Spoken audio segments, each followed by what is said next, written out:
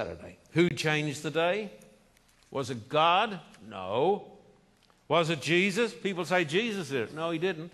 People say, well, it must have been the apostles. No, it wasn't the apostles. The Bible tells me, and my friend, this is as plain as the nose on your face. When I go through this great prophecy, and everybody agrees with every point, but when we get to this one, they say, oops. But oops won't do. The Antichrist changed the day. And my friend who is here today is going to come, and he's going to read, Mr. Vince Morton, he's going to come and read from the official writings of the, as they call it, the Holy Roman Catholic Church. Listen to this. These are the unadulterated statements from popes and other Roman Catholic leaders.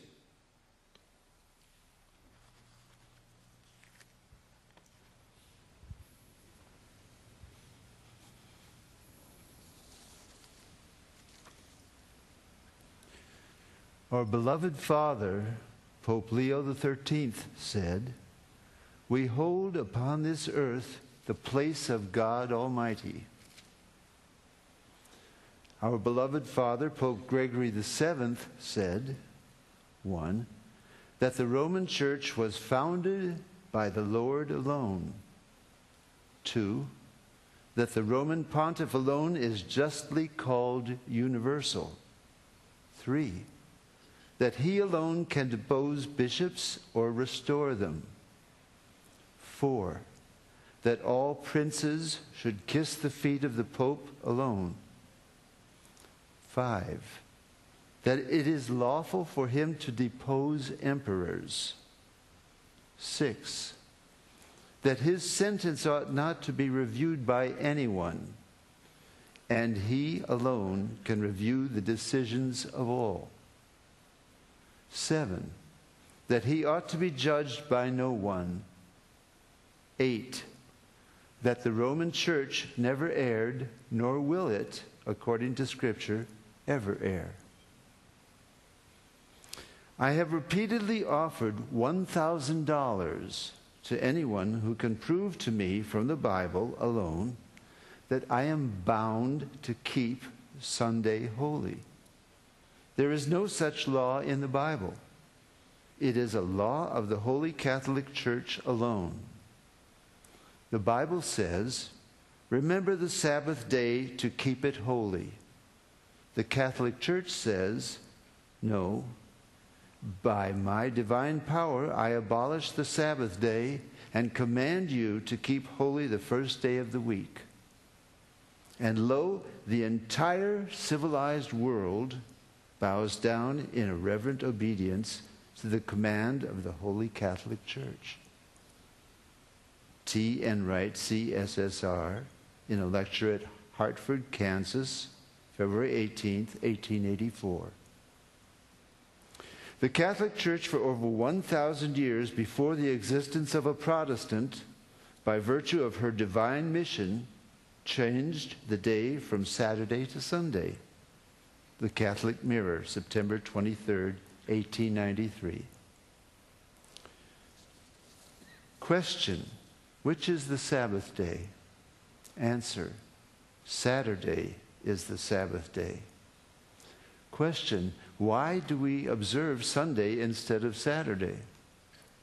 Answer: we observe Sunday instead of Saturday because the Catholic Church in the Council of Laodicea, A.D. 336, transferred the solemnity from Saturday to Sunday.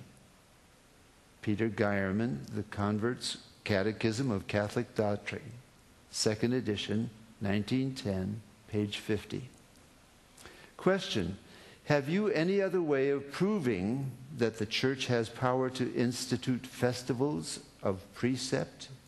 Answer: had she not such power, she could not have done that in which all modern religionists agree with her, she could not have substituted the observance of Sunday, the first day of the week, for the observance of Saturday, the seventh day, a change for which there is no scriptural authority. Stephen Keenan, A Doctrinal Catechism, page 174. There is but one church on the face of the earth which has the power or claims power to make laws binding on the conscience, binding before God, binding under penalty of hell fire. For instance, the institution of Sunday. What right has any other church to keep this day? You answer by virtue of the third commandment. The papacy changed the fourth commandment and called it the third, which says, remember that thou keep holy the Sabbath day. But Sunday is not the Sabbath. Any schoolboy knows that. Sunday is the first day of the week. I have repeatedly offered $1,000 to anyone who will prove by the Bible alone that Sunday is the day we are bound to keep. And no one has called for the money. It was the Holy Catholic Church that changed the day of rest from Saturday, the seventh day, to Sunday, the first day of the week. T. Enright, CSSR, in a lecture delivered in 1893.